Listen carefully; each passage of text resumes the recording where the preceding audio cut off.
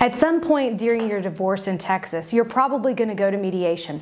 And one thing that happens is people will always ask me, can't I just go to mediation instead of having to go to court? And here's the thing, people can get it a little bit confused. So whenever you're thinking about getting divorced, I want you to think about being on a highway, okay? And you have a starting point, which is filing the petition. You have an ending point.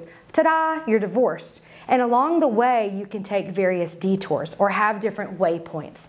And mediation is one of those waypoints. You know, think about like you're going through a toll thing, right? To keep going.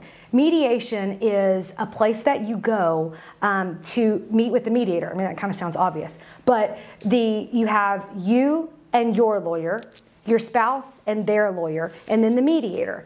And one of the things people are always worried about is like, are we all gonna be in the same room? Like, I don't wanna have to talk to him or her or see them or whatever.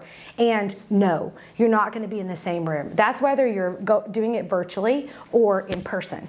Because the thing is, a lot of mediators now, thanks to COVID and the Zoom world of things, will do mediation virtually. And the way that would work is kind of the way it would work in person. So you enter a main room, like if you're either at the office or you're on the Zoom, and then the mediator or their staff will send you to your own room.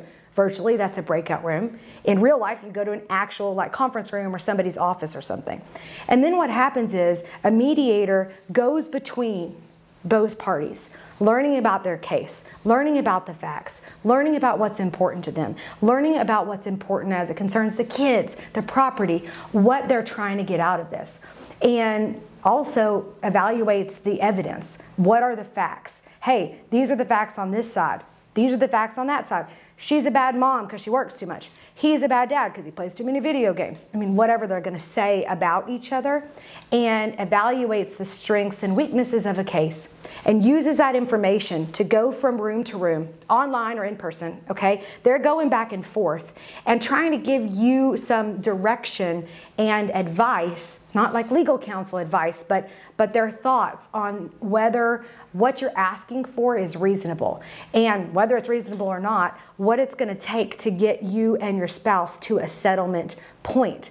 Now, here's a key thing to keep in mind is the mediator is a neutral third party. They don't care whether you get more, he gets more, she gets less, the kids go over there for Easter or whatever. They don't care. Their number one goal is to help get you to that final destination of divorced. Now, when you get to mediation, the goal there is what's called a Mediated Settlement Agreement, or an MSA. So if your attorney talks about an MSA, you're gonna be like, I know what that is now, all right? So a Mediated Settlement Agreement is a final binding agreement between you and the spouse of what's gonna happen with your kids, your money, and your business. And there are no takebacks. Like once you sign that MSA, that's it. No undo, no I thought about it, no I talked to my mama, my daddy, my sister, my best friend. I could have got a better deal. My lawyer actually stinks and they weren't really even on my side. That's not how it's gonna work.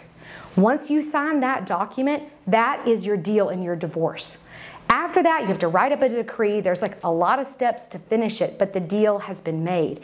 And there is, in fact, Texas Supreme Court precedent that says a deal is a deal, from a good friend of mine, an attorney here in town. That's his case. And so you're going to get an MSA, and you can then start to breathe easier. All right, it's finished in terms of the material terms of your deal. So you've got this MSA from the mediation if you settle. Sometimes they don't settle. And that's when like, hey, that waypoint, you got to keep going on the highway to get to the final divorce, which would likely involve trial, going to court. So you see, mediation is a step along the way. It's not like this independent thing outside of the divorce process. The goal there is to get you divorced.